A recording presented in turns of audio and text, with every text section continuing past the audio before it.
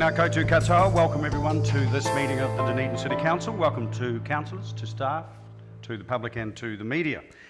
Our prayer today, or our opening, is going to be led by Adrian Hines, who's the chair of the Dunedin Interfaith Council. Kia ora.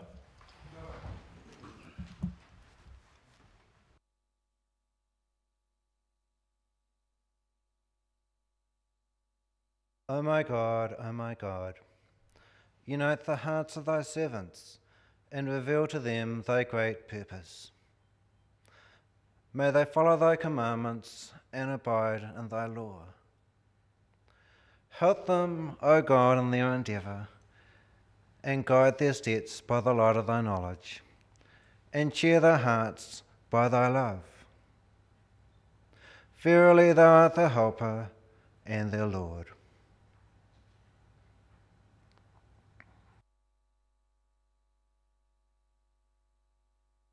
Right, Adrian.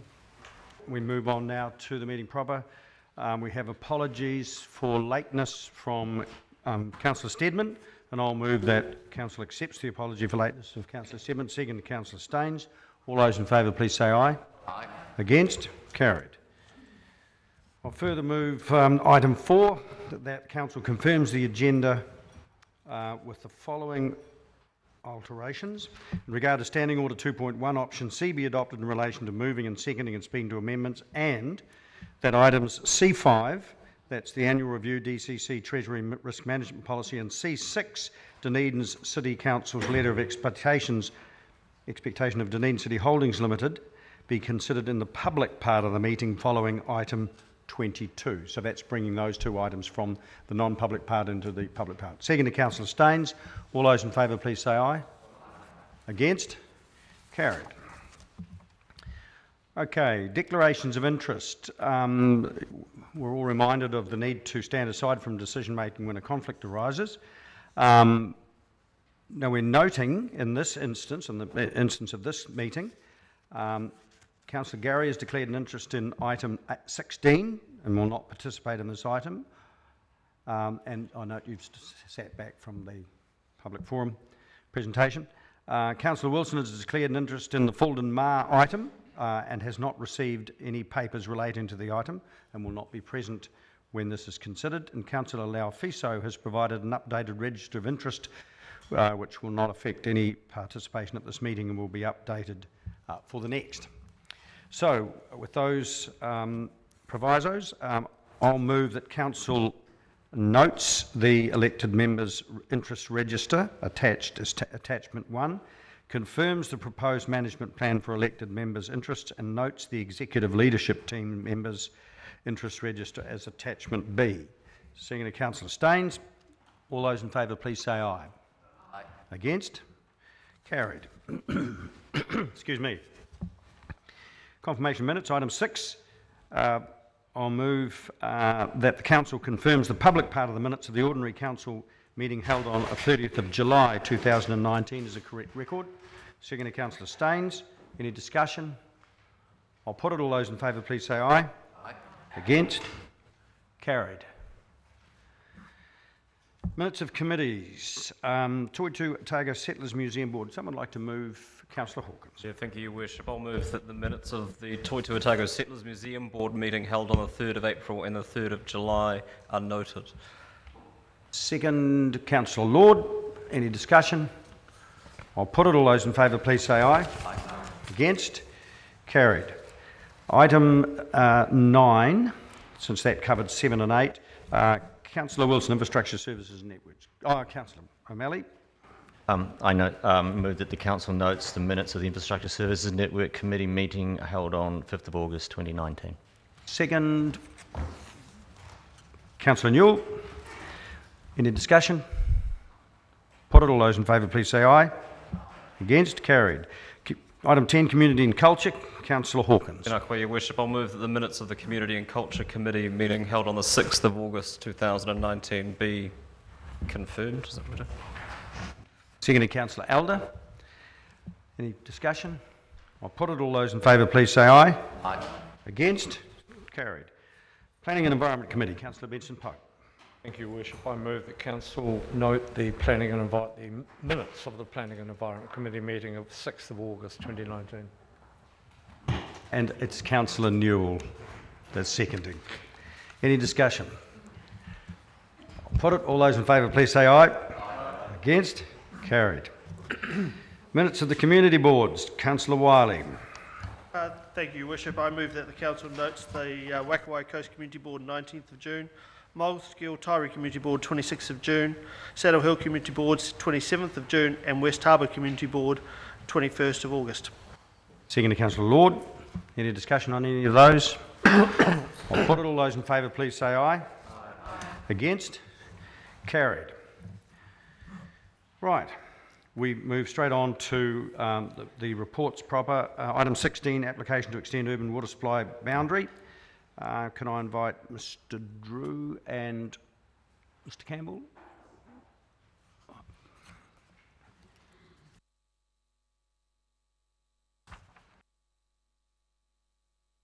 Welcome.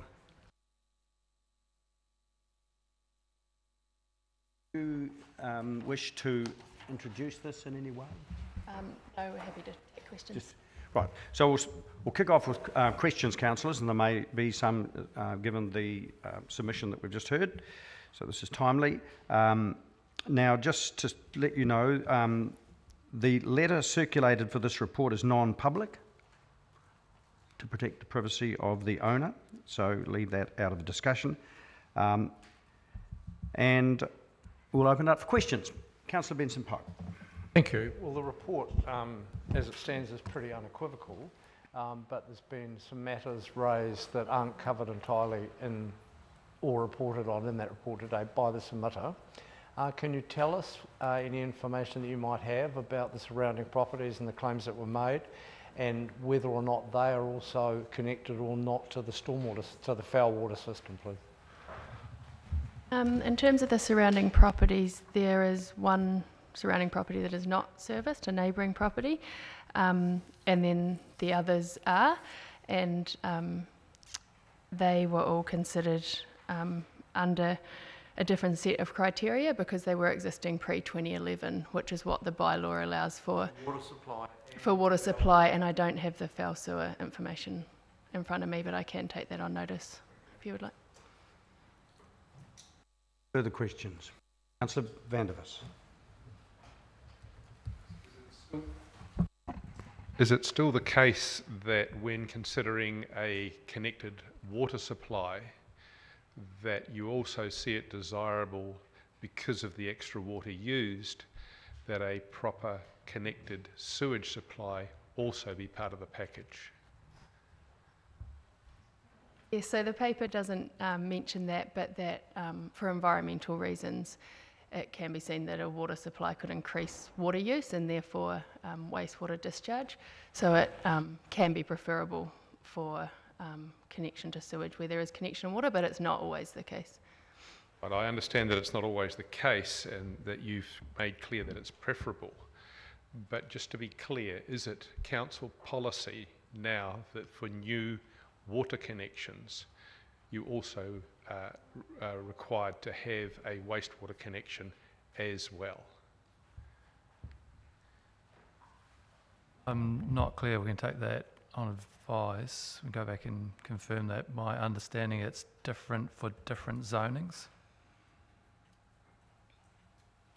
Thank you very much for that. Could I follow up on that? Because I think Councillor Vandervis has made a good point, and you might want to inquire as to whether a connection for water supply might be allowed with a restricted quantity if there is no wastewater system in place to get around the risk of too much water being used. Further questions? Councillor Benson-Pope. Procedural motion, Mr. Chairman. I mean, I think clearly there's information we need that's not in the report. Some of it's been raised, some of it's just been confirmed.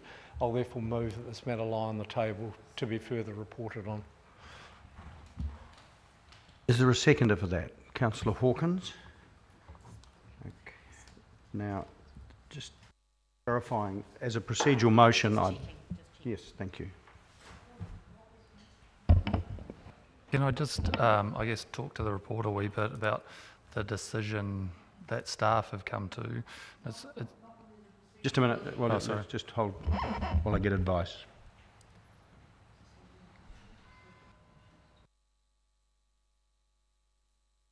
Motion is that it lie on the table.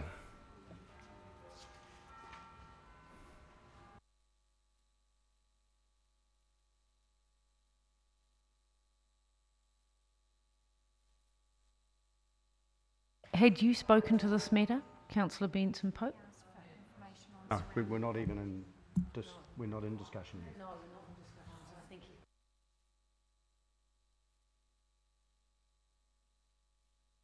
Right. So the situation is, it's been moved and seconded. It is a procedural motion, so there's no discussion.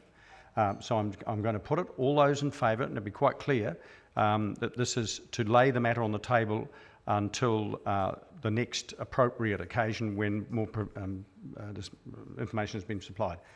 That's the motion. So all those in favour, please say aye. Aye. Against? It's carried.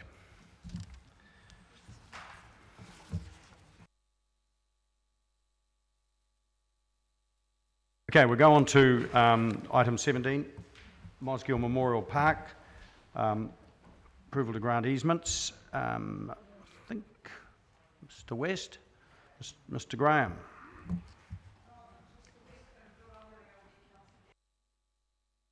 Oh, yeah, right, so we'll just hold for, Councillor Benson, Councillor Vandervis, did you? I was just going to say that we move. Oh, well, I'll note that and we'll come back to it. There may be some questions.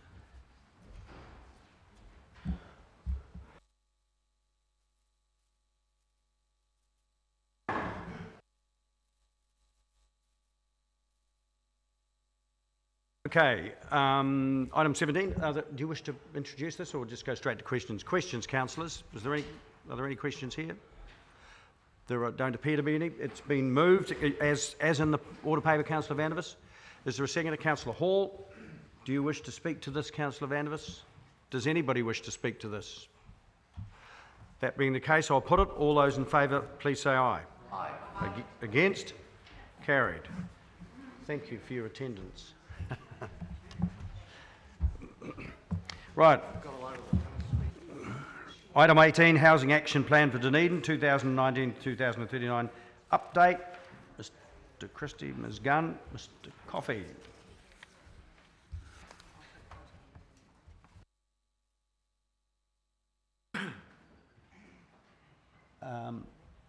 Do you wish to introduce this or just go straight to questions? Or straight to questions?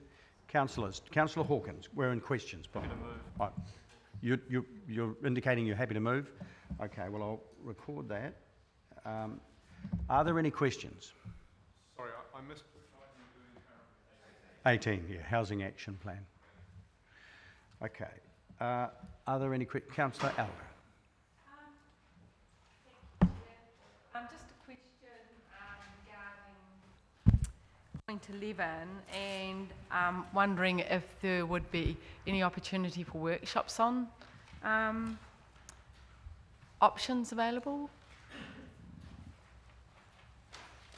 Or, yeah. With the Chair, as part of the process, I'm sure that the City Development team will have options when they're having individual discussions at the moment with individual planners and people making suggestions, and then options will come through later on. Oh, thank you. Yeah, Councillor Gary. Thank you, Your Worship. I'm particularly interested in item 13, and I wanted to know what your definition of a developer was in this regard. Are we talking developers who do this all the time, or does this include mom and pop developer who are subdividing off a section from their property? Thank you, Councillor. We did have discussion around that, and we referred to the Building Act that says anyone,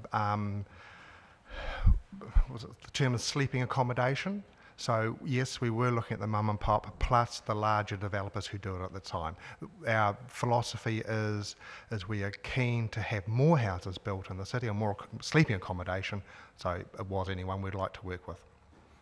Thank you, and forgive me if I've missed this, but the timing of the Navigator position? Could you just... We'll be advertising that within the next 2 weeks. Fantastic, thank you. Councillor Wiley.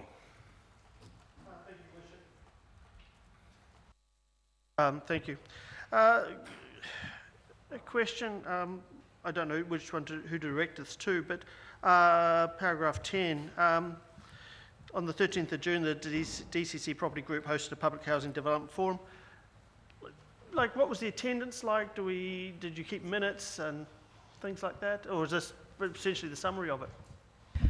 We don't have a written summary of it. There was a mixed attendance from community housing providers, so CHIPS, developers, landowners, and government organisations.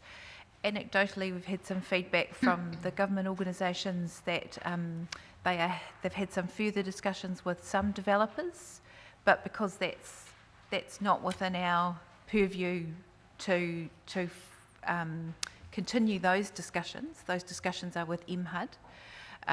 We are not intimately involved in them. But overall, I think that people felt they got the information that they required, and it was clear what council does and doesn't do, and what MHUD, so the Ministry of Housing and Urban Development, I do apologise for the short terminology, what they can offer in terms of funding and support for housing developers. So did you send out like 100 invites and you have 30 people attend or something like that? I'm just getting a gauge of the interest from those that were invited. Yeah, I think there were about 50 to 60 people in the room. I think most people that we invited actually did attend. Those that didn't or haven't have actually, there have been further meetings with some developers who didn't attend that day.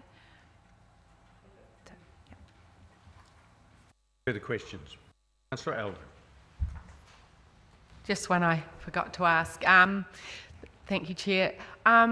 The government is putting in new legislation around intensity, heights, etc., and also rural land around high-class soils. So will that impact on this, and is there any information kind of seminars that we can get down here to look at what the implications of those might be?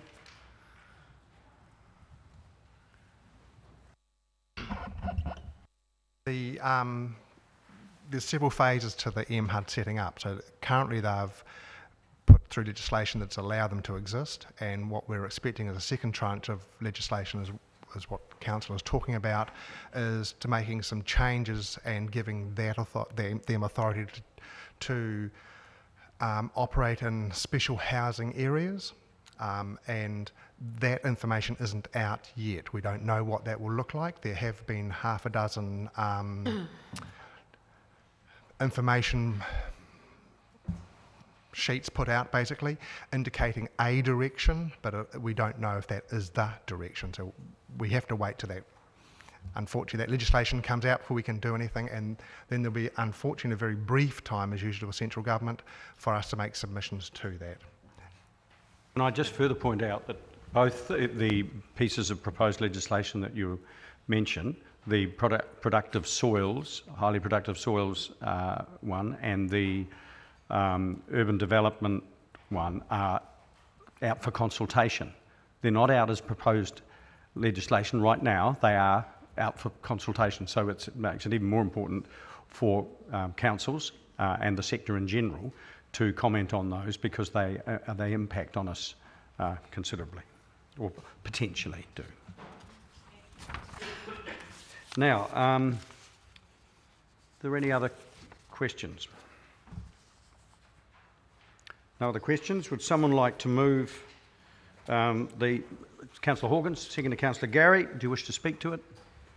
Councillor Hawkins. I would do. Thank you, Your Worship, and thank you to the staff for bringing this paper to us. I think it was timely. There's been some commentary in the public sphere over the past couple of weeks about what it is that council could do to make it easier for residential development to occur. Of course, at our meeting on the 6th of May, as is outlined in this paper, council adopted all the recommendations in the Housing Action Plan, one of which was the appointment of staff specifically tasked with helping residential developers navigate the resource consent and building consent process. We obviously didn't make enough of a big deal about that. So it's great that we've had this opportunity to have this back on the agenda to discuss that, and even better that we're in the recruitment phase and that we'll have those people on board. That is a request that came specifically from the development community at our housing summit to have this function. The Mayor's Task Force for Housing took that on board as a recommendation. Council then adopted that and then funded it, and it's finally happening. I'd like to add my thanks in the interim to Mr. Christie and Ms. Gunn in particular, who have been doing this work on top of everything else that they do in terms of brokering relationships and building relationships with developers and community housing providers and social service agencies, and fielding a fairly significant number of inquiries from people who are all very interested in what council can do to help their developments get off the ground, as you would imagine when you ask around. So it's great to have this update. There's still plenty of work that needs to be done to give effect to the Housing Action Plan in its entirety. There's further pieces of work going on, obviously the variation on the 2GP around urban development capacity, the rules forthcoming around density and the protection of productive soils that have been mentioned. We still have a shortage of public housing, obviously, but in particular, I think the issues around advocacy, whereby Council was or accepted the challenge of advocating to government for change in areas that are outside of our direct control, around like the enforcement of rental standards that are coming in and making sure that the enforcement is adequately resourced, around lifting the levels for the income-related rents subsidy, around making improvements to the building code. Those things take a while, and I acknowledge that those are political discussions that need to be led politically and can't be left up to staff to push that. I think that's likely to be how we're going to get the best outcome. So that's a challenge for the incoming council to pick up and run with. I think these things do take time, and I do hope that the importance of this work does carry forward. And I'd like to specifically thank you, Your Worship, for the leadership that you've shown and the work that you've done around housing in particular. We've been well served to have that mana behind this work. So thank you for that, and thank you staff again for the update on this work. Well, thank you for doing the work that I started. Any other speakers? Councillor Gary. Thank you, Your Worship. I wanted to echo my colleague's comments and particularly acknowledge his contribution and leadership in this regard. It was very interesting attending the hui, and I want to just focus on a couple of matters, although I understand that the Housing Action Plan is a great deal wider than this. And the two things I just want to focus on are the navigator position, because it's been a long-held view of mine, backed up by my own personal experience, and also that of a constituents, that this will be a hugely helpful matter. There are people out there in our community who are not experienced developers, but perhaps have a bit of land, but too much land on their property, and for whatever reason, be it health or retirement or whatever, or to generate some extra funding for their families, are considering subdividing off pieces of land. But really, the experience and the possibility of the process seems just far too hard. And I think the idea of having a navigator is going to be hugely beneficial to that. We have the model of the red carpet project and how well that worked, and this green carpet approach I think is going to work particularly well, but particularly well for those who are not as familiar, and that's why I asked the question, not as familiar with the development process as some are. For the very experienced developers listening at the hui, I believe this will be a very welcome development as well, and very timely. The other matter that I want to turn my attention to is rentals, and I welcome all of the regulations that are underway and the various initiatives. But I do note that we still have a huge power imbalance between landlords and tenants, and we have some ways to go to empower tenants to feel they're able to raise matters with their landlords around non-compliance and the issues that happen with that, particularly for some of our most vulnerable in our city. So congratulations to all of those who've got to this point and have put the work into this point, including colleagues and staff. A job well done. Any other speakers? There are none. I take it you don't want to exercise your right of reply so quickly. So, well, I'm going to put it. All those in favour, please say aye. Aye. Against? Carried. Okay, thank you, team. Item 19, Dunedin Town Hall, formalisation of reserve status, reserve classification. I think we've got Ms Graham, Mr Bainbridge and Ms Sleeman. Hi. Okay, do you wish to intro this? Just to note that we recirculated a correct map. Fine. So just, is everyone aware that there's a corrected map being circulated for this? So if you don't have that, put your hand up. So we'll go straight into questions, councillors. Councillor Vanders.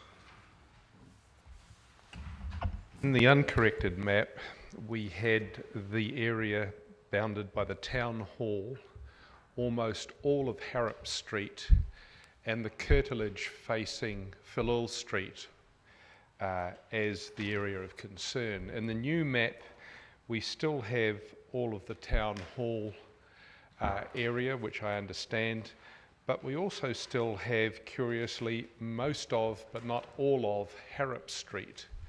Why is it that we've included most of, but not all of, Harrop Street in this reserve proposal?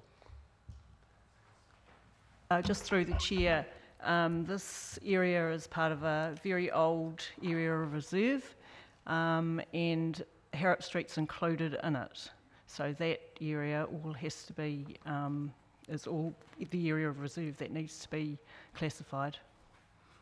So you say that Harrop Street is included in it. Are you saying that the reason that we have most of, but not all of Harrop Street included is that that was an original boundary that Harrop Street includes but goes a bit beyond? That's correct. Right. The reserve status, under the current record of title, it doesn't have the reserve status that we're proposing here. What I would like to know is what restrictions on future development and building in particular would reserve status of the area of Harrop Street involve? For instance, if we wanted to build a multi-level car park up against the side of the town hall, would the reserve status of Harrop Street present a considerable difficulty for that? My understanding is that we have to be very careful with reserve status because it does severely limit what you can do at a later date. And just to round out the question, having given a hypothetical example, which obviously I don't want to do because we can't afford it, is why don't we simply just make the area the footprint of the town hall and not include Harrop Street so as not to complicate further possible development issues? The reason that we're including this whole land area is because it's in one certificate of title or one record of title. So you can't separate it out. It's one parcel of land and one title. Well, you're saying you can't separate it out. Obviously you can. You simply make another title for it. It would require some considerable survey work, which would cost quite a lot of money. Given that there is a cost involved in actually doing it in a way that simply reflects the footprint of the town hall, can you then address the issue of what future constraints having most of Harrop Street as reserve status places upon any future development?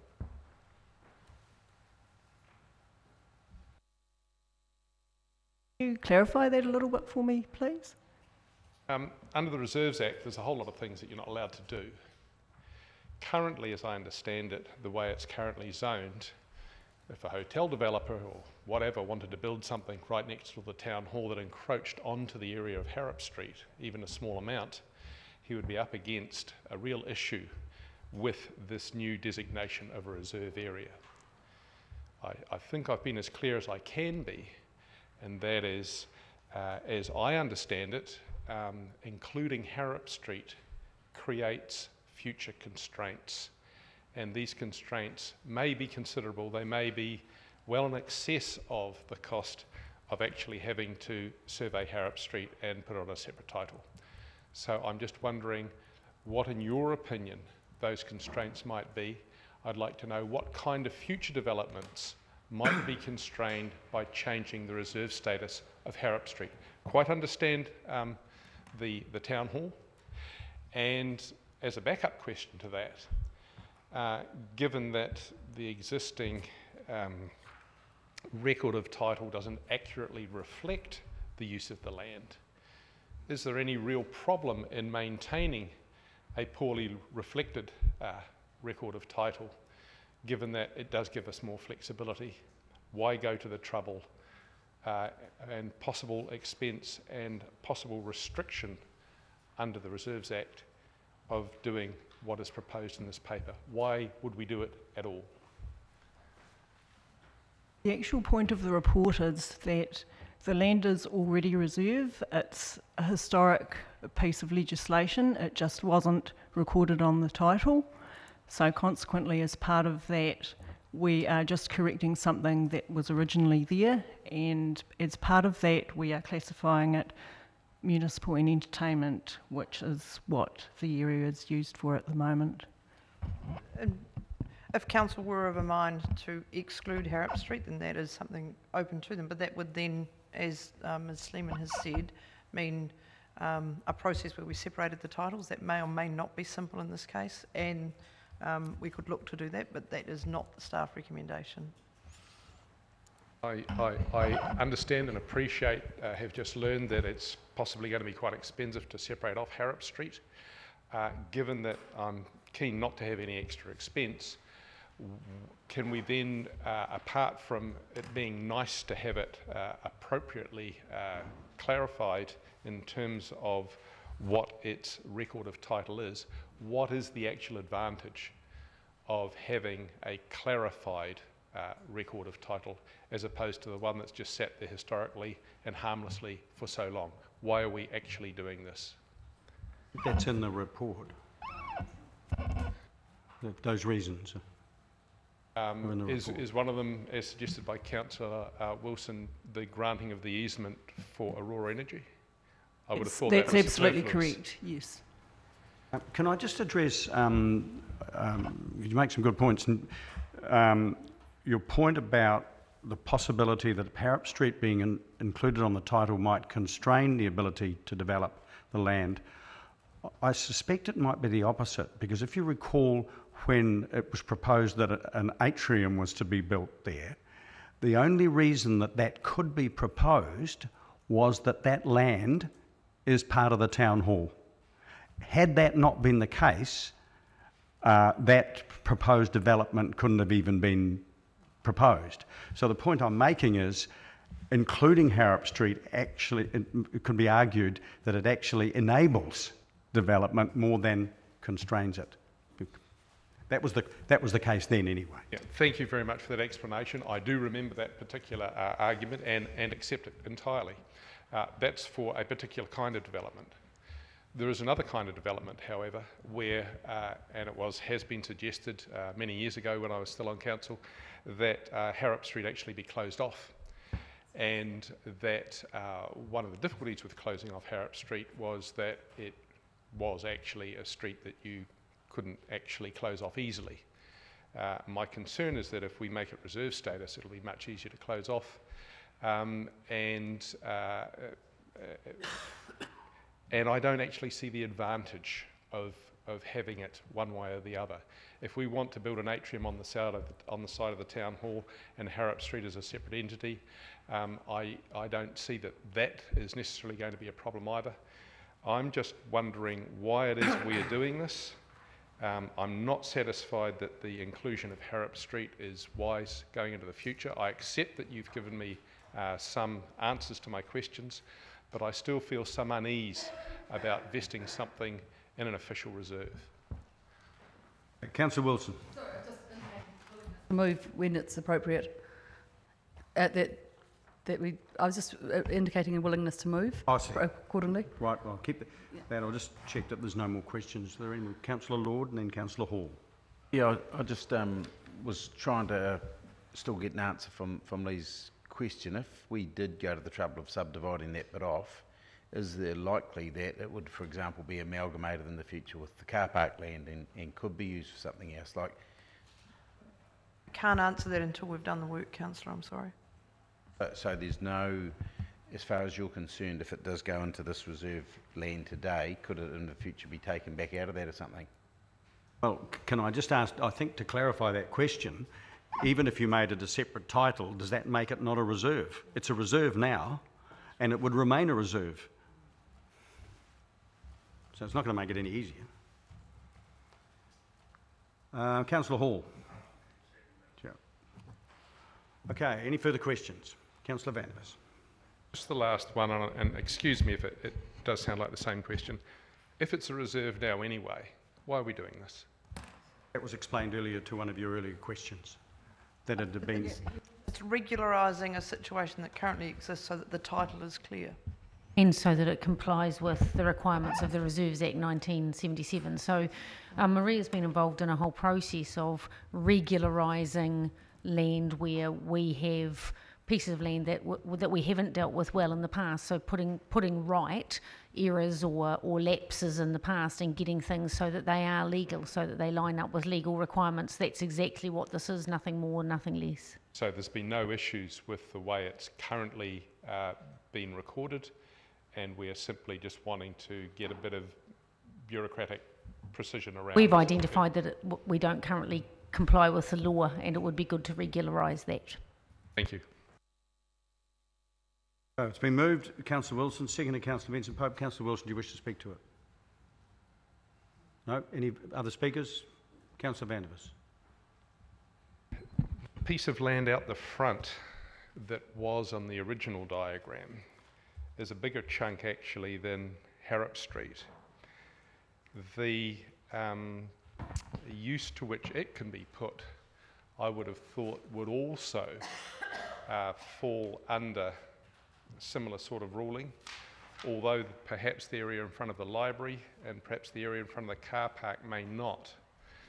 I'm wondering if there was an original intention as per our original paper to make the whole lot of it, the T-shape if you like, a reserve, and now that we're just doing a smaller part of it because that front curtilage may have presented difficulties.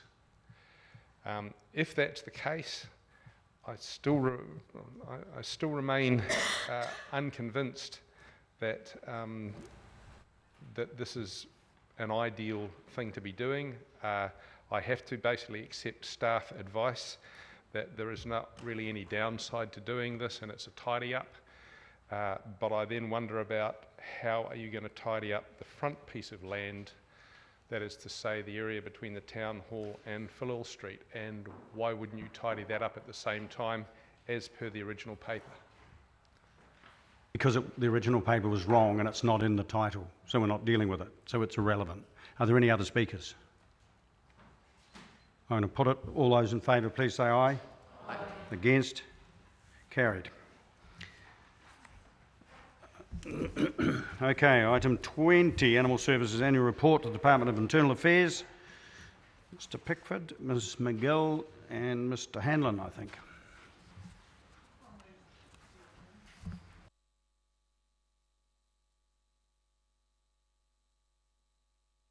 Welcome.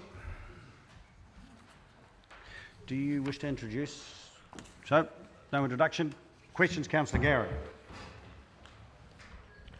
A somewhat tangential question, but very relevant nonetheless. Are you aware that out in the community there's a commonly held view that if a dog bites somebody and they end up having an injury they have to go to hospital with, there is a commonly held view that hospital will report that, and it's not up to the person who's the victim or anyone associated with it needs to do so, because that's been dealt with otherwise. I've come across this several times, and just the other day in fact, and people aren't educated around the process of what they need to do, and that other people don't report it, they have to. Are you aware of that?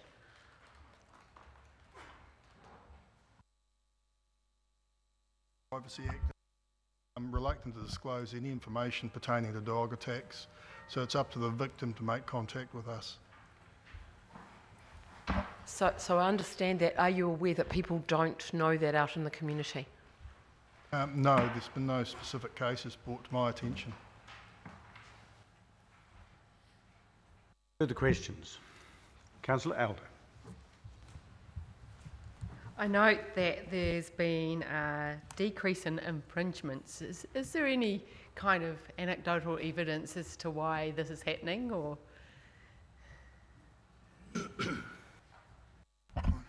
I think at the moment it shows there's a greater level of compliance from dog owners out there, which is a positive. That's great. And the other thing is, just curiosity really, is you do education in schools. What does that entail? Does it entail teaching children how to relate to dogs, or what's the specifics on that one? So we have an officer that targets not only schools but other professional organisations as well. So her delivery will cater from young children right to professional adults.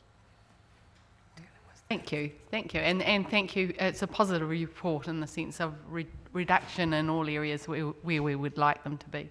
Thank you. Any further questions? Councillor Wilson.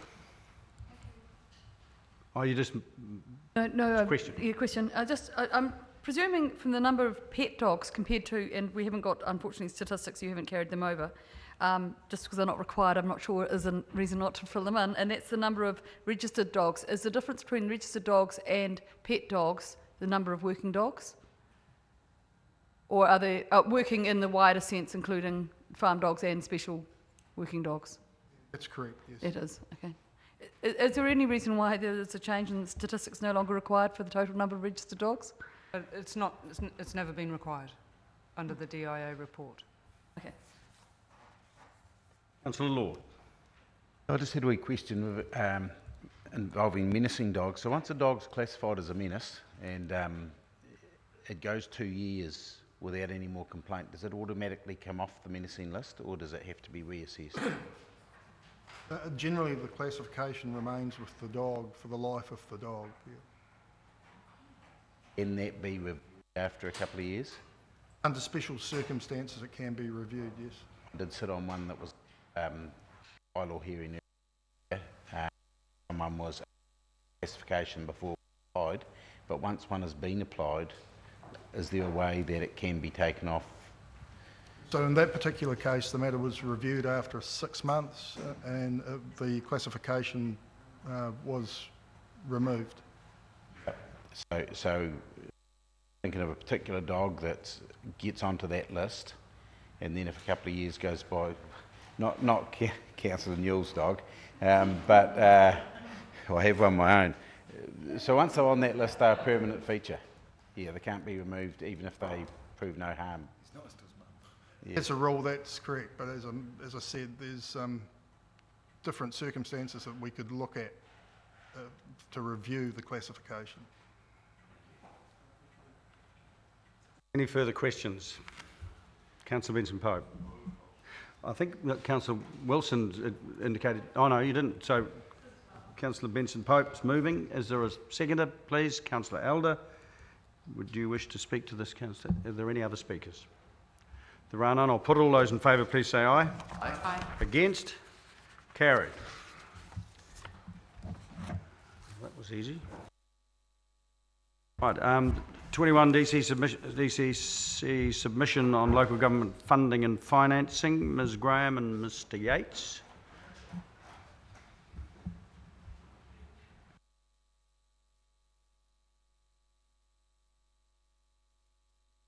Welcome. Wish to intro this, either of you? Briefly, just to say, Hawani has drafted our submission and is fully conversant with the 300 plus pages of the document, but we're happy to take questions. So the document in question, to be clear, is the Productivity Commission's draft report, not Yes. our submission. Our submission's a bit shorter. Just be clarifying that. Right. Excellent. Right, questions, councillors?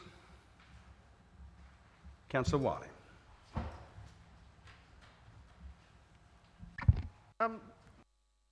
It was actually quite interesting to read in the sense of going through the different rating systems around the country and the targeted rates and how different councils are operating and the struggles with them. What I'm looking at, was there any clear picture as you went through that that identified where Dunedin may be missing out?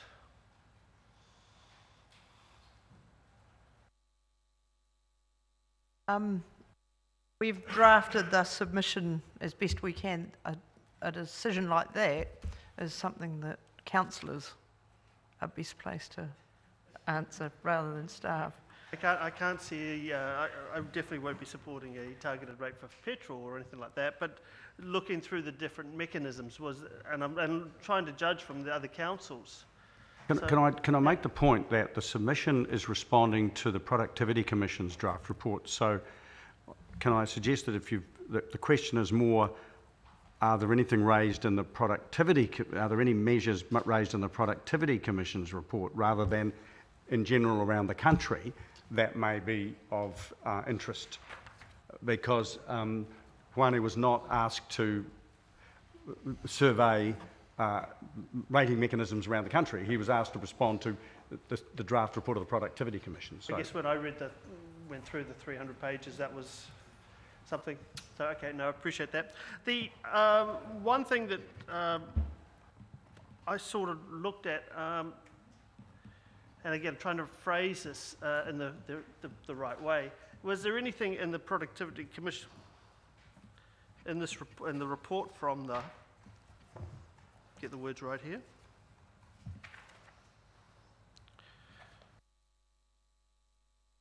from the Local Government Fund and Financing draft report around other financing options? And the thing that got me was there's a sense of KiwiSaver is a great way for everybody to invest in a lot of ways, but I never saw an opportunity for a KiwiSaver style fund that would be actually ethically and community enhancing to be established. And is that something, possibility that we could present to the report and saying as an option for investors to have a safe and secure place to invest? Well, as we've said, we've responded to the recommendations in the draft report, but if council has other suggestions that they would like to include in our submission, that's the purpose of this discussion.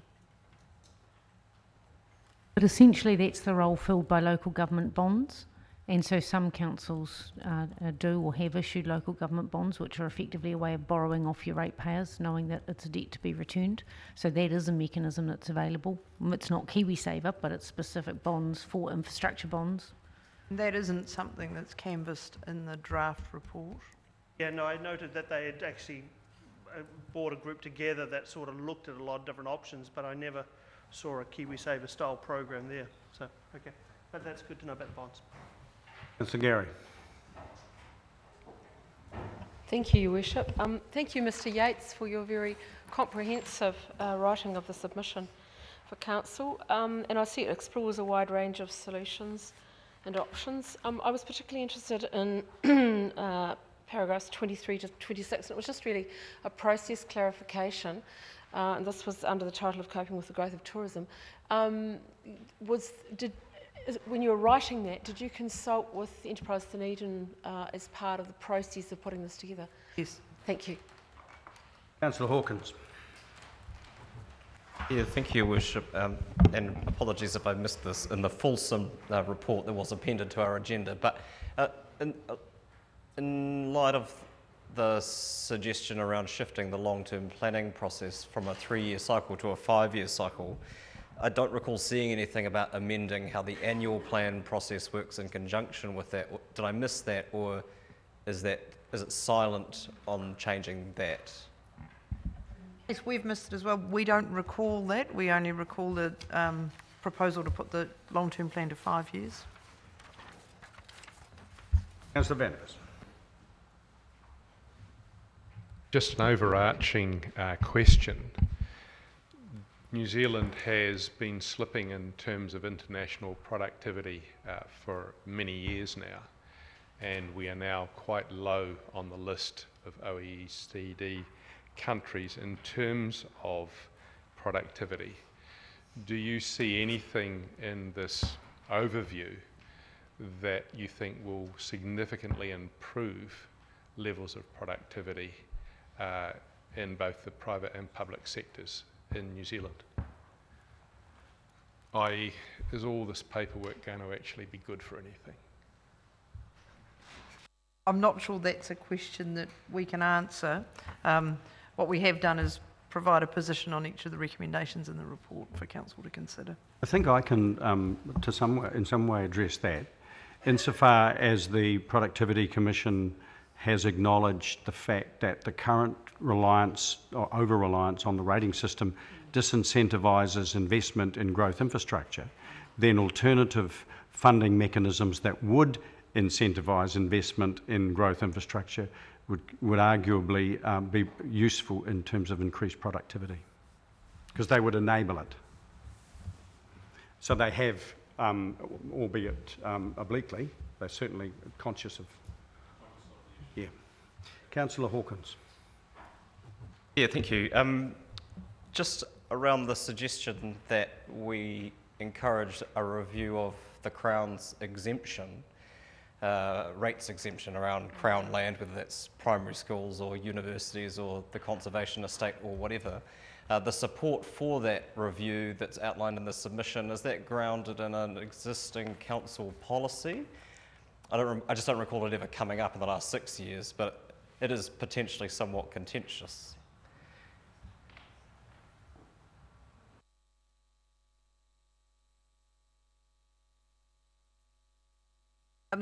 Was it a specific exclusion in the terms of reference for this draft report? And so we are putting it in there because we think it is, we're suggesting that it is something that is at least worth considering as part of this process. Any further questions? None? Councillor Wiley, you've got a question. Thank you, Your Worship. I actually found one of the parts I was looking for. Trying to assist anybody. About page 107, there's about grants and subsidies and NZTA funding. And I note that we really, except under the climate adaptation, that we don't really focus or mention anything about NZTA funding in the 53% and the importance of it to a community.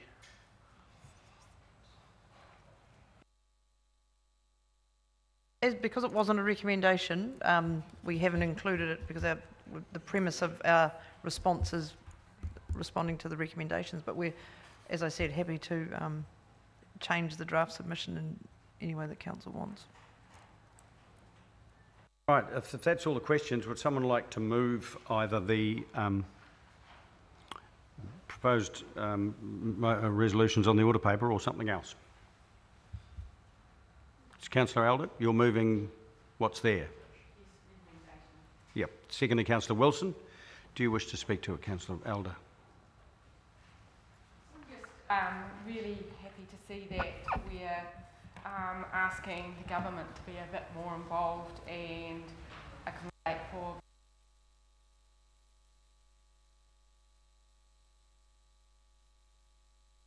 take a lead in providing high quality, consistent science and data, record setting, standard setting and legal decisions.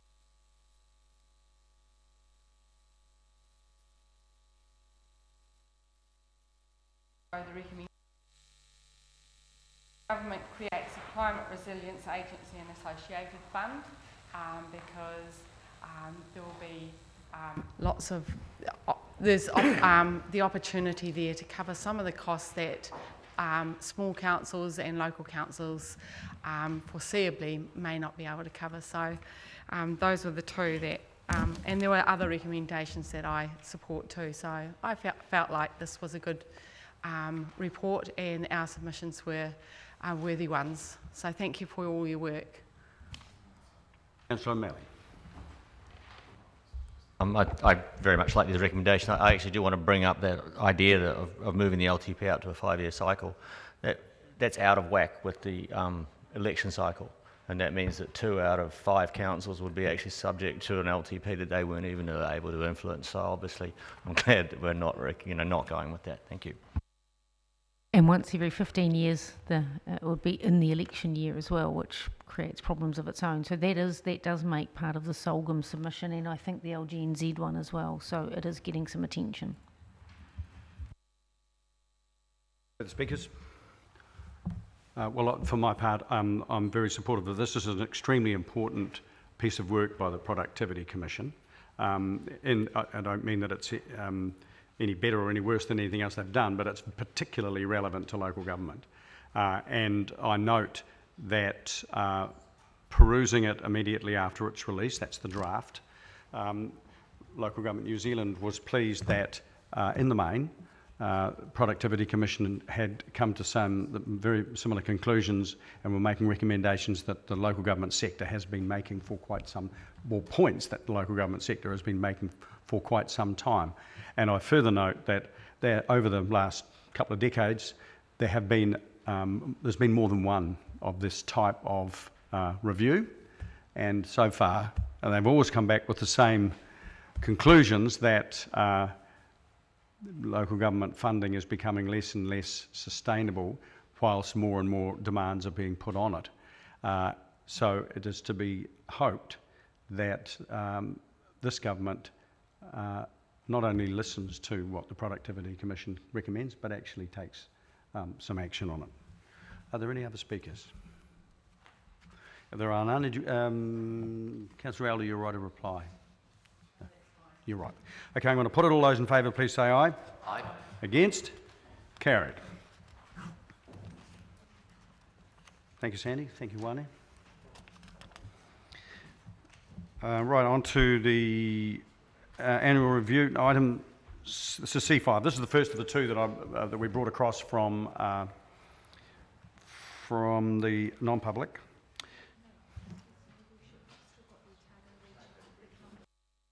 Oh, I've crossed the wrong one out. Item 22, Otago Regional Economic Development Framework. I got ahead of myself. Welcome, Mr. Liggett. Mr. Christie, just about had you thrown out before you were in. Just right. Thank you, Lynn. Okay, do you wish to introduce this? Actually, no, I'm quite happy to take questions if you... Right, yeah, that's right. We'll just go straight to questions and you can clarify anything there. So questions. Councillor Hawkins. Yeah, thank you, Your Worship, and thank you, gentlemen. I appreciate how difficult it is to put a framework together that meets the shared ambitions of all the territorial authorities in our district, because they are often disparate. And there's stronger language in some of the appendices than there are in the eventual framework. My question is that I can foresee, given the decision-making framework and the weighting that the attributes have, something meeting all of the criteria set out in this paper, but still being inconsistent with Council's own strategic framework. So I'm just seeking some assurance, really, that were there to be a case put to the Mayoral Forum or the Chief Executive's Forum that ticked all of these boxes, but maybe somewhat counter to some of our ambitions as a city, that would still be brought back to Council or a relevant committee to support, or otherwise that project, not thinking of any recent mining projects in the Clutha district in particular. Yeah, we learned a bit of a lesson through a recent project. So there is a standardised process now for things that are seeking support from either the Mayor or mostly the Mayor, Chief Executive, Provincial Growth Fund bids from across the region, where Fraser and his team have got a summary sheet that says, yep, this is how we assess it, scores against the Otago Regional Economic Development Framework, which really is just about how the teams work together across the councils and where there's synergies. But then it goes through to suggest areas of either positive or negative contribution to each of our strategic direction documents, and if there's any area of either uncertainty or downside, then we will put that then the thing will come to council. It won't be just something that gets support any other way. Despite, this was PGF in particular, where we had a commentary that that the Mayor and Chief Executive could sign off bids now. If there's any hint that it doesn't necessarily align, we will bring it back here and we'll be risk averse around that. Further questions? I'll have a move. So, Councillor Lord.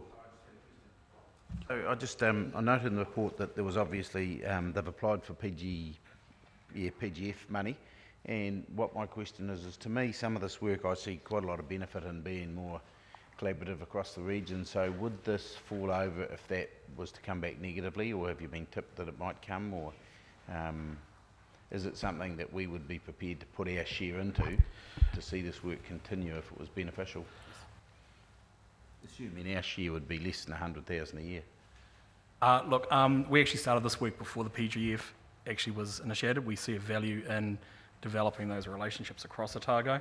The proposal within there is something added and something good, but there's a stronger value proposition than just actually looking at 2 years worth of funding for some advisors.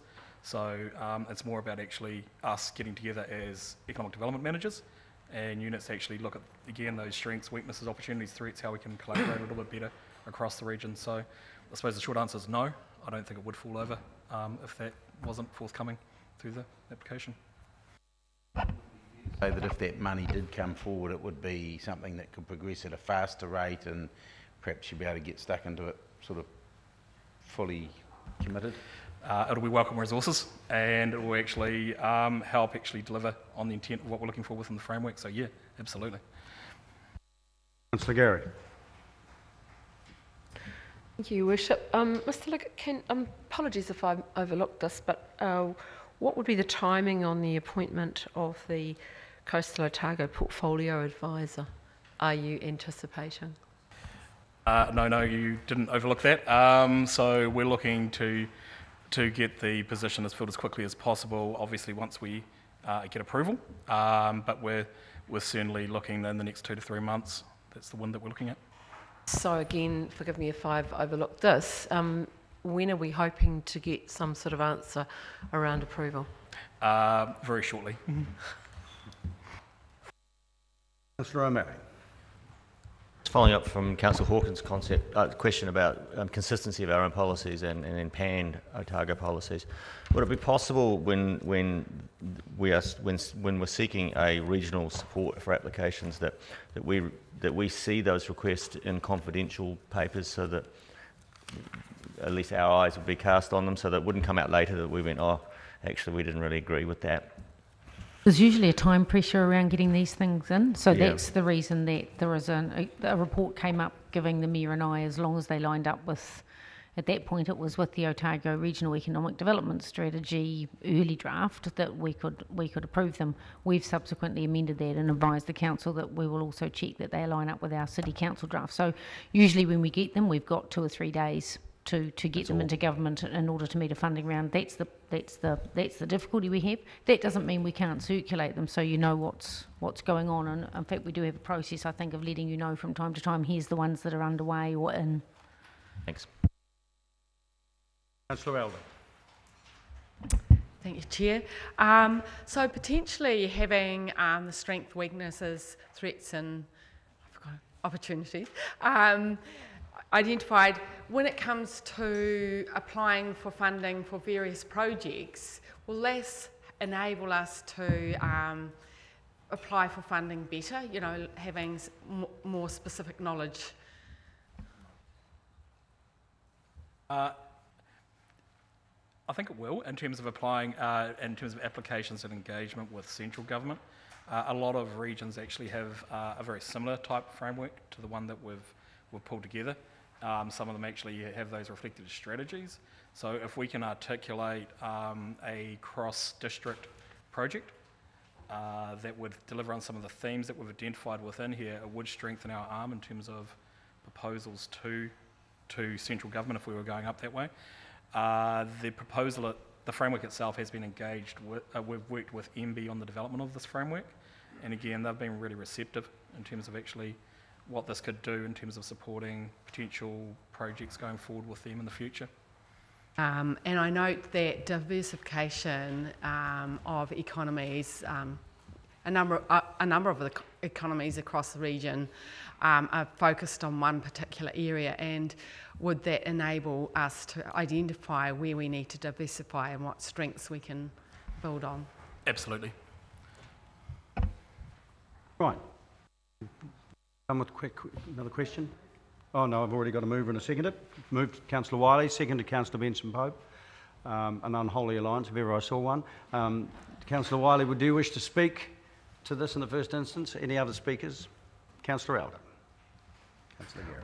Well, I'm kind of excited about this cross-regional initiative because I see lots of strengths coming out of it, and also I can see that some of the links can be made stronger, and some of the areas between those districts, say between Oamaru and Dunedin, could get some benefits as well, some of our smaller areas, and also some of our connections with Kaitahu could be strengthened and opportunities found there. And I think there's already some work going on in that space, which I think will strengthen our region and enable us to have a region-wide strategy that pulls from the strengths of other places and actually attracts more people to live here and stay here and set up their businesses here. So I just think it's wonderful, and I thank you for all your work, and yeah, may it continue. Councillor Gary.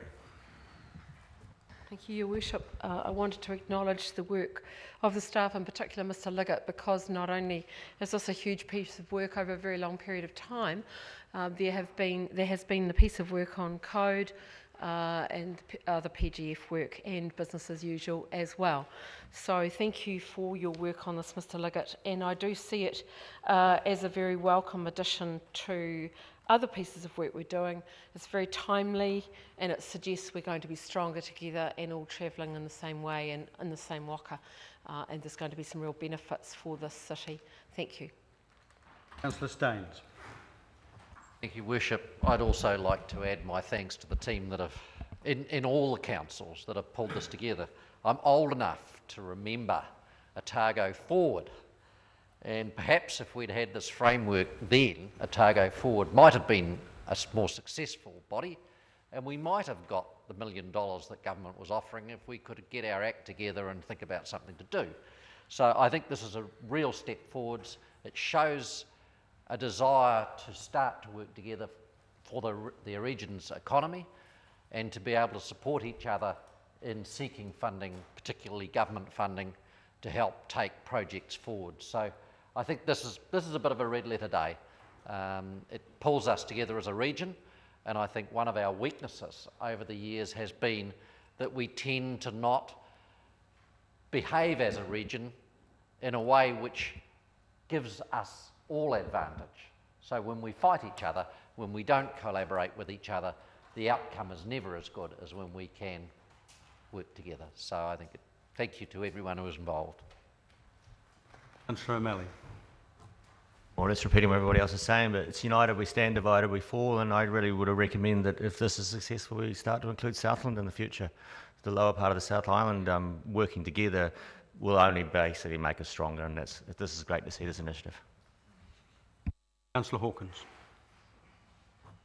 Yeah, thank you, Your Worship, and thank you to staff. Having been involved in some consensus-based decision-making processes in the past, I know how difficult that can be, coming to a position that, not that everyone would support as their first option, but that everyone can live with.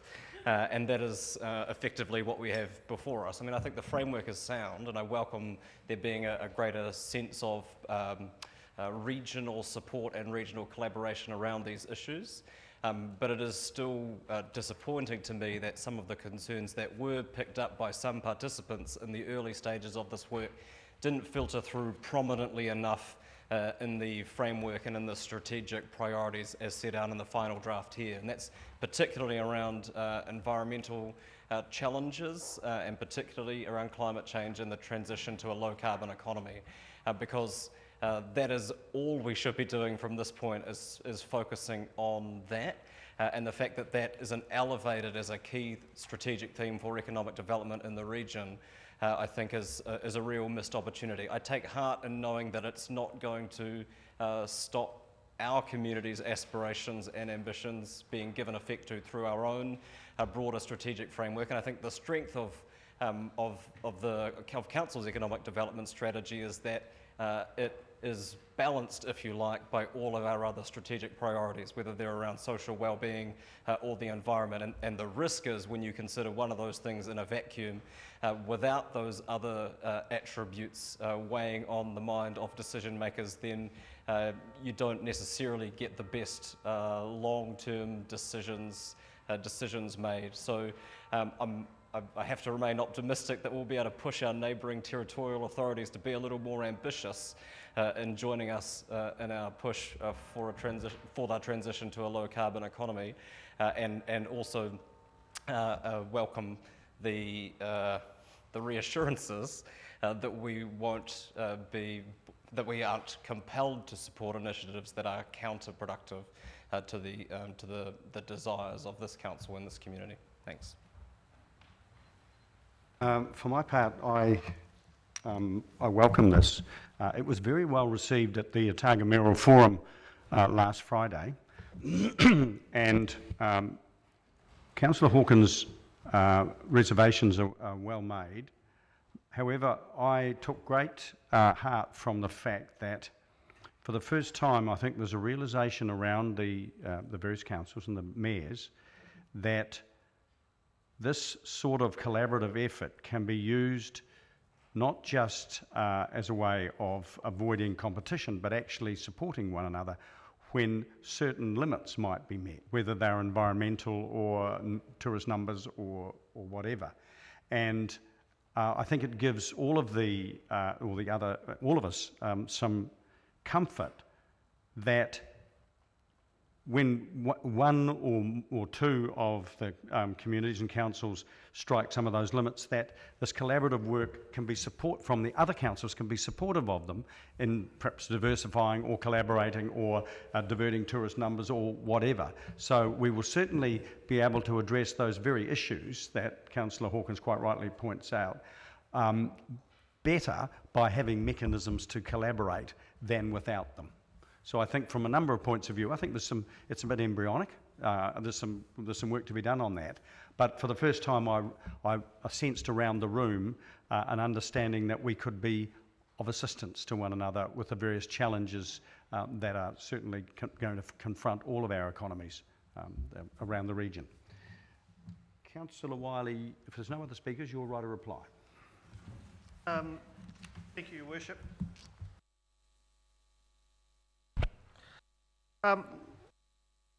Yes, it was great to see this paper come to the table, and I think, well done by everybody involved. It is first steps, and that's the first thing we need to remember. But it's great to bring the diversity of the thinking, the businesses, the landscape, and the people together. And this is just the start. So we've got a framework that is sound, and there are many steps to go. But really getting the priorities identified, supported, developed, and funded will benefit the region as a whole. And I think that is what this is all about.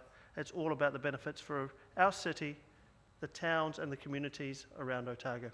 Thank you. Thank you. We're going to put it. All those in favour, please say aye. Aye. Against? Carried. Thanks, team. Okay, now we're on to C5, Annual Review, DCC Treasury Risk Management Policy. Can I invite Mr Toombs and Mr Davey up, please?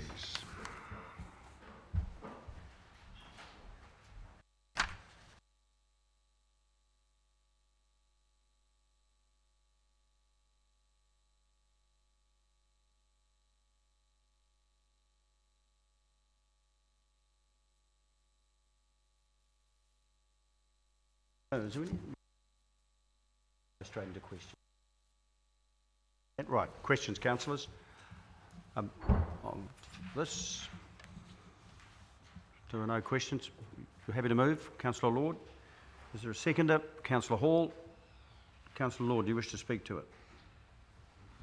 Only in so much as to say this is reviewed annually, and it's, the changes that have been made have all been made for very good reasons, and I endorse them.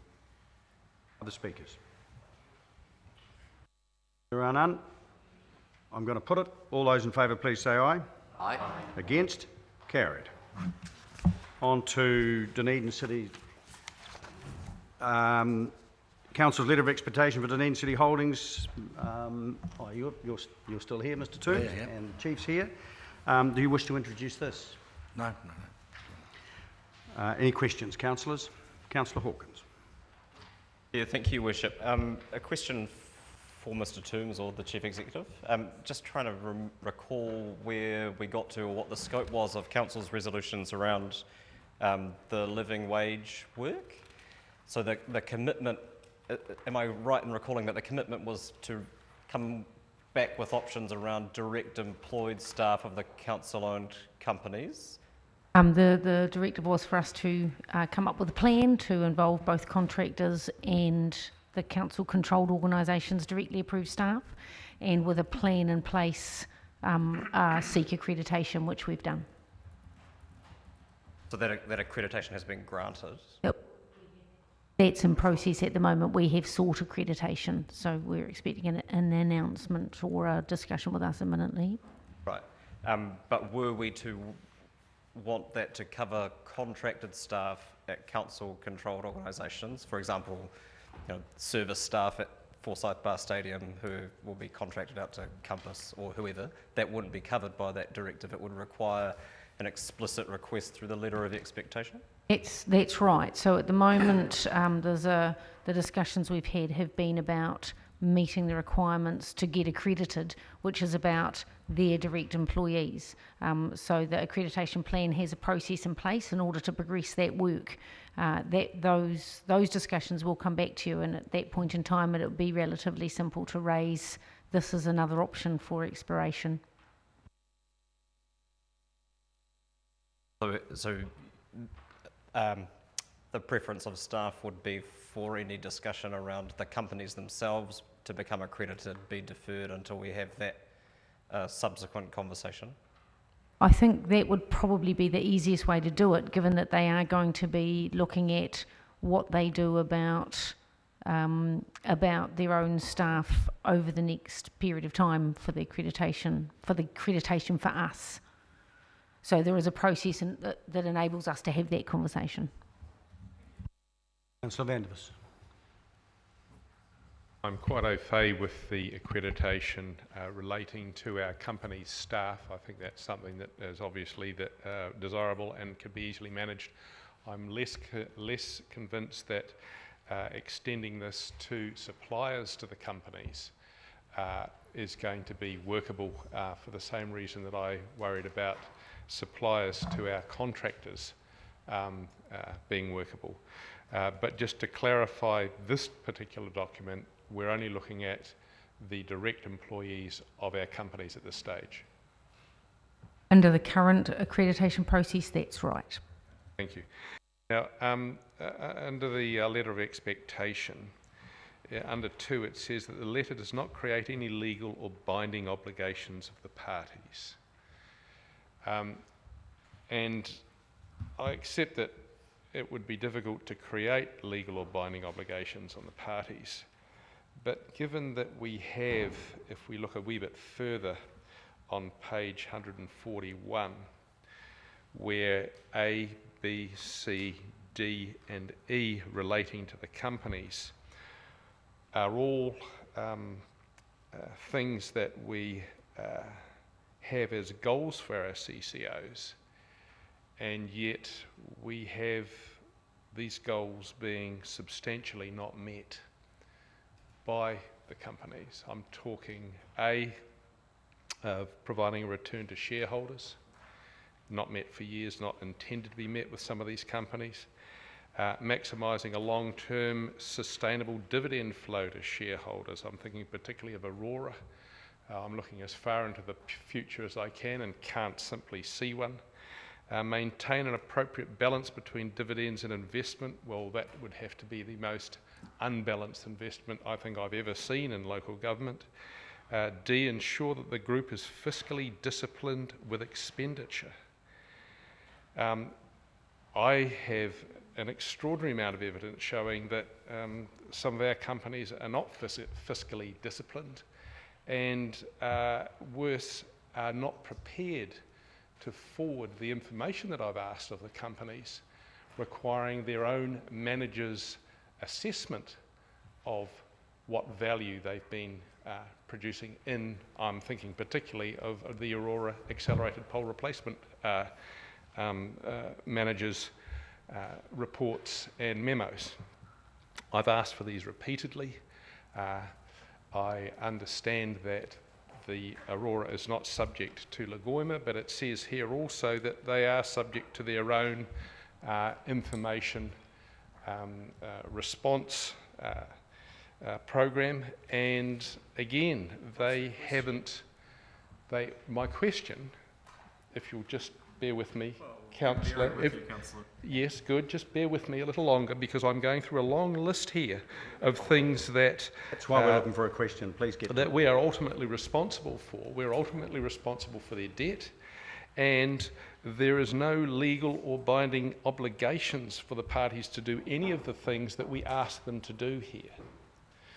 Now, given that there's no obligation for them to do them, and given that they haven't been doing a lot of these things, what recourse do we then have?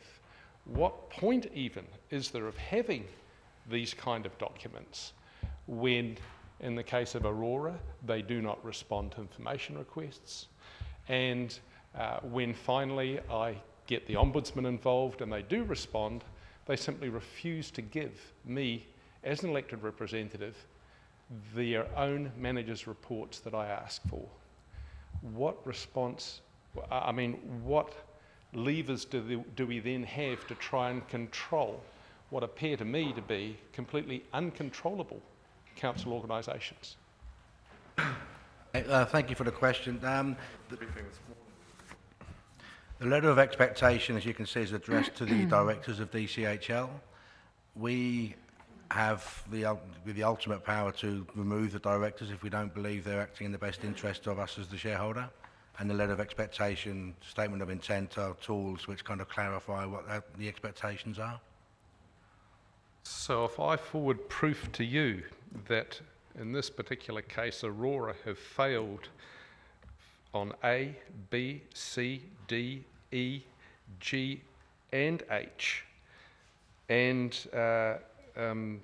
yeah, on all of those things, if I can actually produce evidence of that, will you then follow up with directors and either get them to get the information that I ask or remove them? It's not actually... Can I clarify here that it's not the role of the executives? If that information, and you say it's evidence, that's appropriate, but you bring it to council. It's council that has the letter of expectation, and if you can get the support of the council to go to DCHL or and through them to their companies, and that you can convince council and get the support, then that's what we do. But when Mr. Toombs says that it is for us to remove the directors if we're not satisfied, he's speaking for council. This one. Okay, so it would require a motion of no confidence in the current directors to be ratified by a majority of councillors. I don't know what the mechanism is, but what I'm saying is... Well, that's my question. Yeah, I would like to know what it is. No, there might be a number of mechanisms. The point I'm making is it doesn't come from an individual councillor.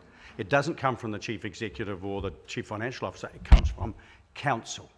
That's the only point. And whatever the mechanism is, we're the sovereign body in this regard. So it would have to come from us. So any evidence you have, you bring it to the council to assess and decide whether we agree to take the action that you're proposing. That would be the mechanism. And in what form would me bringing that evidence to you take? I don't know. You've got it, not me. What is the process? What is the forum in which I am to present this evidence? Because I've had not much joy in doing it by email so far.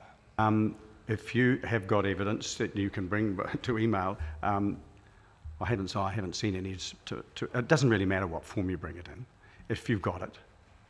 So to clarify the process, if we as a council become satisfied that the management of one of our controlled companies is out of control and not conforming to a large number of the KPIs that we put forward here, then the process for doing something about that would be what? The process is, as you're probably aware, that council works through DCHL, which is the holding company, and they are the ones that, through them, we hold the companies to account. And if DCHL refuse to give me the information that I asked for, what do I then do? Mr. Toombs has just said the council removes the directors. Just while I take some advice.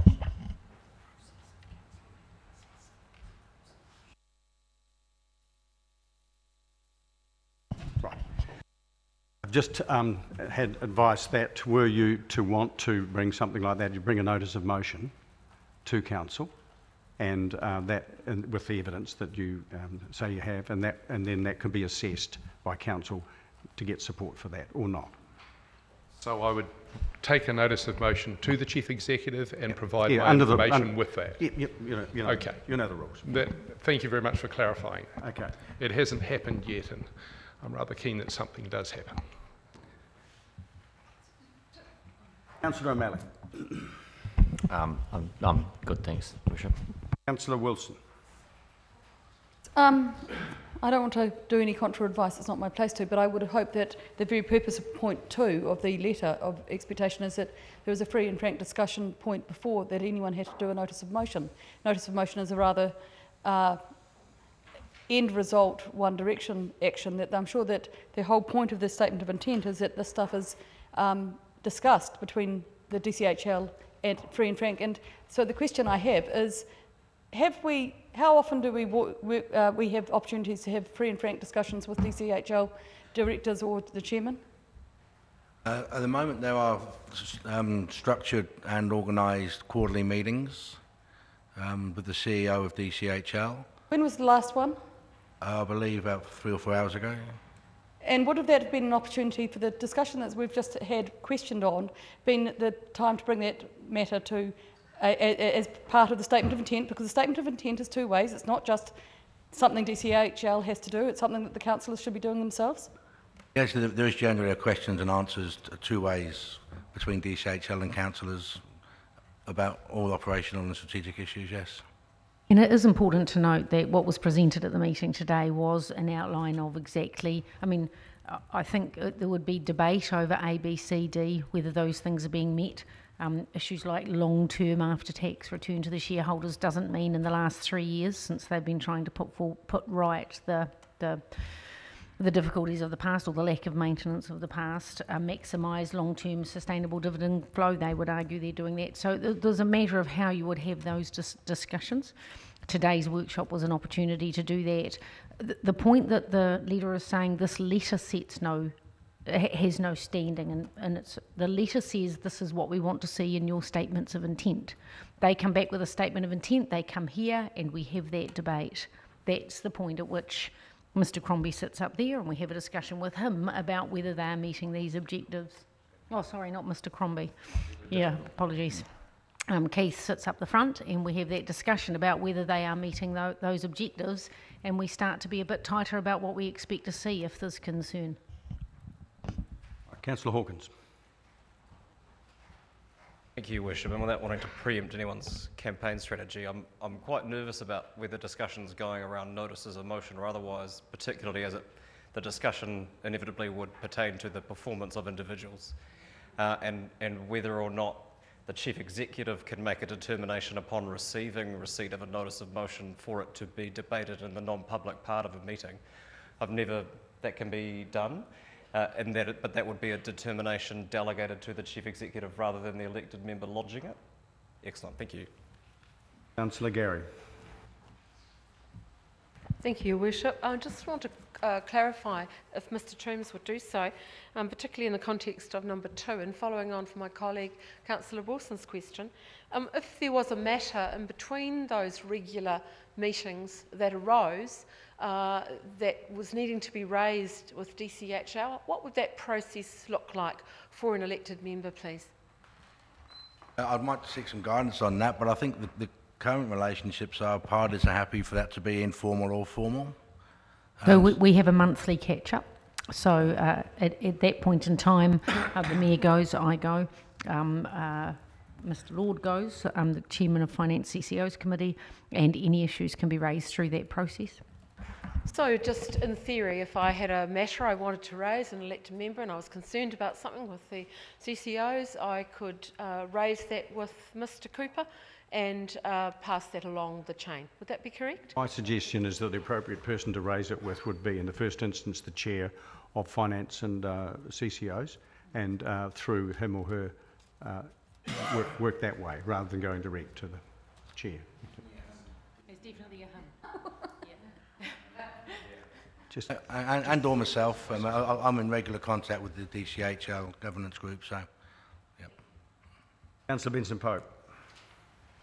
Thank you, Worship. Mr Toombs, just a simple question. Can you enlighten us, please, about the response of the Chairman of the holding company at today's meeting when Councillor van der Vis raised his shopping list of concerns? So can I summarise Mr Cooper's response? Councillor van der Vis wasn't there this morning. Right, Councillor Newell. Oh, are there any other Councillor van der Vis? The reason I wasn't there this morning is that I'm in receipt of a lot of information that I have got, independent of DCHL, about some of the companies, information which, if I'd Councillor, attended is this a question? Because you can bring this up in discussion around this. Okay, I'll bring it up in discussion then. My question on page 141 relates to item 8.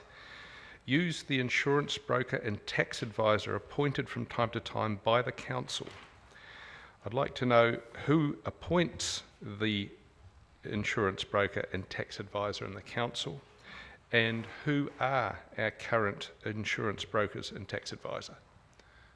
Okay, both them organisations are appointed as a result of a competitive tender process that we conduct every, from memory, 3 years before my time here. Is we DCHL?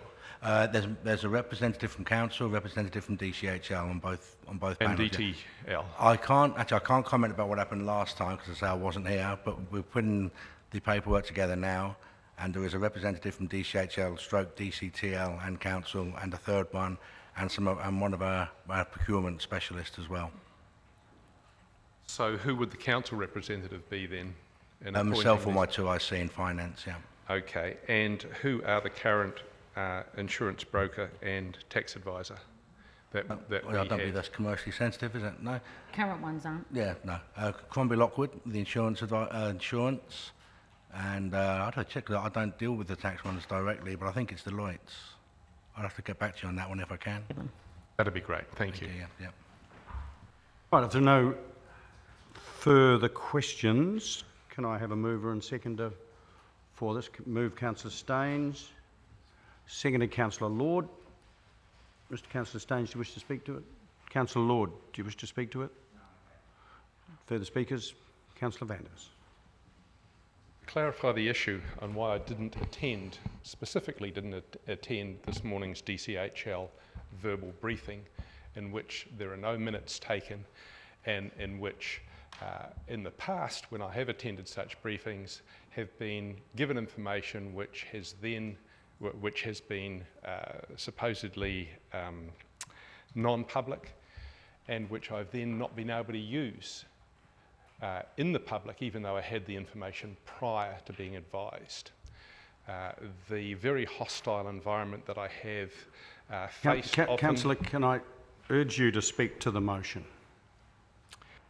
Motion talks about our companies. Yeah, it's a letter of expectation, so... Letter of expectation, and how we are supposed to actually achieve these various points. I'm talking particularly of the KPIs, if you like, the ideals, the returns that we want to see from the companies. And the achievement of them in the past has been either not at all or not substantial, in my view. We've had no dividend for years. We've got no dividend coming for years. We have enormous investment required by the companies, the liability for which this council has to take on. And even when we were getting dividends from the companies, my understanding is that a lot of the dividends were simply borrowed money in any event.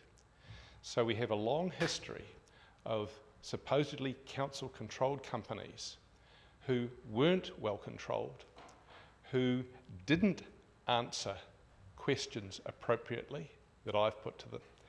And under this letter of expectation, they are supposed to give us information when we ask for it. And my point is that despite the horrors of the past, this is still currently going on.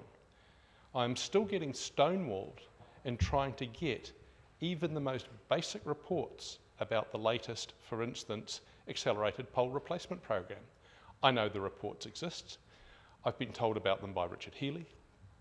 I have a pretty good idea of what's in them, and yet the companies absolutely point blank refuse to let me see them on either a confidential or a public basis.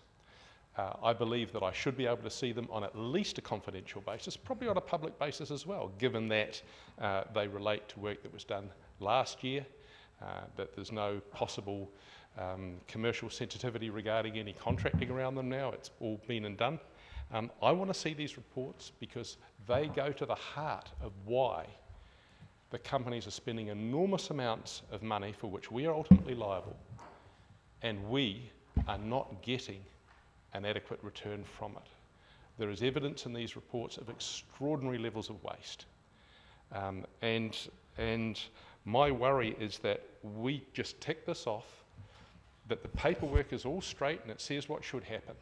But what actually happens is nothing like it, hasn't been anything like it in the past, and continues to be nothing like it now. So I can vote for this. I think that the changes that are in red are actually positive. I agree that all of the things that are suggested that we should get from the companies in this report, in this letter of expectation, are actually quite appropriate. My worry is that, going back to 2, there's no legal or binding obligation of the parties, and they can simply continue not to perform, not to give us information, and in fact not to be in control by this organisation that is ultimately liable for it. Councillor Wilson. Concerned, Your Worship, that there have been some suggestions made of process that really should be we should be able to ask some questions of Mr. Toombs about, in light of what's just been said, and whether you give me leave to ask some questions before I speak or not. I know it's unusual. I'm not prepared to have unsubstantiated allegations cross-examined in this environment without some preparation. Normally, if there were some basis for questions, we'd have a report or something. Councillor Vandervis has made some allegations. He's perfectly at liberty to make them, but they're completely unsubstantiated, and I'm not going to have them cross-examined in a vacuum of information now. And look, I totally understand that. My concern is that they're being left hanging as if they are true. That's not uncommon. But it's not particularly helpful, though, either. Then I will make a statement to the motion. I will be supporting this motion, and I thank the staff for not only circulating this well and truly beforehand and enabling many of us to make comments on it and to change it and raise any other issues, but being very aware, and I want to state very clearly, that we are very fortunate to be governed very well by staff at a number of levels who we can take issues to. And I have had discussions along those lines if there are issues and we get answers suitably. I would like to support both the directors but also the staff who we have as conduits for that, and to say thank you to you for being responsive, for getting back to us, not immediately or sometimes, but for responding to those matters and being able to address them. And that we have very good, I think, dialogue with the companies. It's, now more than ever, potentially, with changes that have been made, and that I would like to thank you for the roles that you have to do, ensuring that we do get responses. Councillor O'Malley. I want to thank Mr. Toombs and his staff for this work on this letter. I think we probably often suffer from the definition of the actual entities that we own as council-controlled organisations. Our level of direct control is relatively indirect, and it's actually through these documents that we try to have a global feeling of how these companies operate, but we don't have much control over the day-to-day because of many acts of Parliament, including the Companies Act. So I think this is the best we can do. I'm very happy with this document, and I would prefer that these things were known as council-owned organisations, because then I think we'd have a better understanding of exactly our relationship with them. Thank you. Councillor Gary. Thank you, Your Worship. I'll be supporting this motion, and I want to take issue with what our colleague Councillor Vandervis noted. He said we just tick these things off, and I take issue with that because we have had every chance to ask searching questions, including this morning. And I want to just give as an example, if elected members have an issue, there is a process to follow, which I have recently experienced. So we have all had situations where members of the public have raised matters with us, and frequently over the last triennium around council-controlled companies, I'm sure. There is a process for that. It's a very clear process. And through Mr. Toombs to the chair of DCHL, the matter is raised appropriately, no issue at all, and the person raising the issue can meet directly with the DCHL chair and raise that matter. So there is a process. It's not a big deal. It can be done. It requires the elected member to act responsibly and not go down the conspiracy theory pathway. So I'm very comfortable to support this. I think it's very thorough. And I appreciate the work and advice of Mr. Toombs and his staff. To the speakers. Well, in supporting this, I just want to put a little bit of context around this, especially in light of the claims that Councillor Vandervis has made. Go back a good 8 or 9 years now when it became obvious only a few months after the stadium was built that DCHL and its companies certainly couldn't provide the dividend streams that had been promised and required. Subsequent to that, we did a complete review and we disestablished the board and we put a holding board in, and then we started a process here of developing much more stringent controls and considerably more transparency in the process. And I recall that in the development of statements of intent, various councillors asked for more than just the give us the most money. There was a reference to social wellbeing outcomes, etc., aligning the aims of the companies with the strategic aims of the council right across the board, and that strengthened over time. I think we're still on that journey. I think that each time, and we didn't even have letters of expectation some time ago. We just went to them and said, fire off your SOI.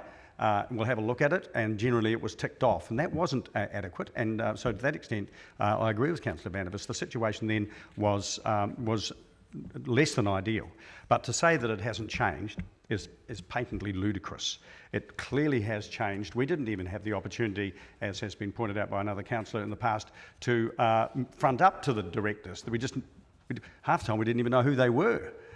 So the situation is considerably better now. With regard to getting information from companies, just because one councillor is denied some information that he or she might want doesn't mean they have a right to it.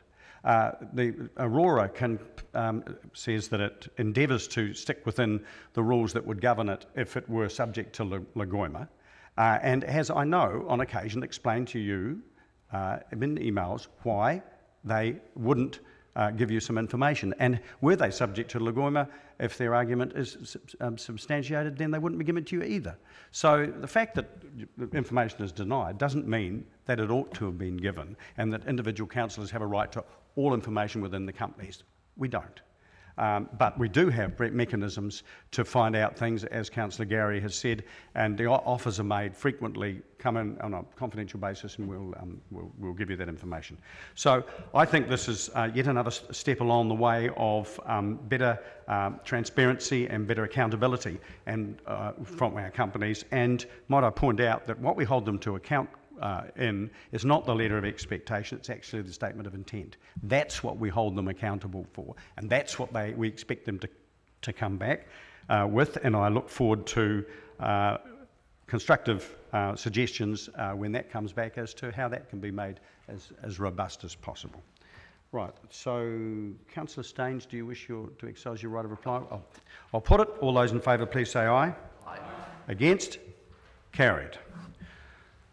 Well, that's the last of the public items, so I'm going to move from the chair that the meeting move into confidential for the reasons outlined in the agenda. Second to Councillor Staines. All those in favour, please say aye. Aye. Against? Carried. And I'm going to suggest that we come back in 1/4 of an hour. That gives us time to have a well-earned break and let the camera crew demount. So we'll be back here 10 to 4.